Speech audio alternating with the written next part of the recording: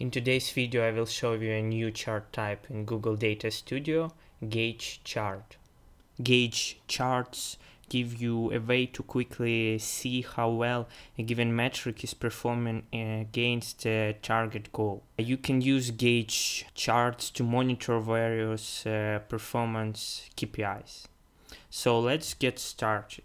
To add this chart type, I need to click on Add a Chart and then scroll down, and you can see the gauge chart options.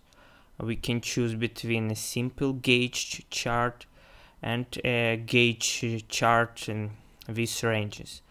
I will use the second option. Let's configure the chart.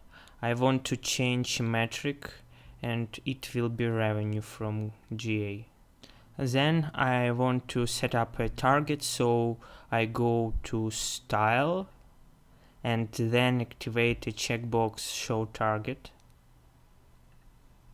And target value I want to set 300k. Besides, I can configure range limits. Range limits specify the threshold values for the chart. Ranges often indicate poor, average and good thresholds and are turned off by default in gauge charts. You can add up top 5 ranges to a gauge chart. Let's do it. The first range will be up to 50k. The second one will be 100k. The third 200k. And then 300k and 400k. Of course, we can configure the chart appearance, but it is quite straightforward. That's why I won't do it in this video. But I want to show you one more gauge chart type. You can find it under the community visualization drop down. The difference between this chart and the previous one is that you can configure a more advanced color scheme.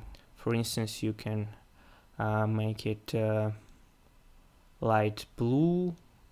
The second one can be red, and then the third one will be green.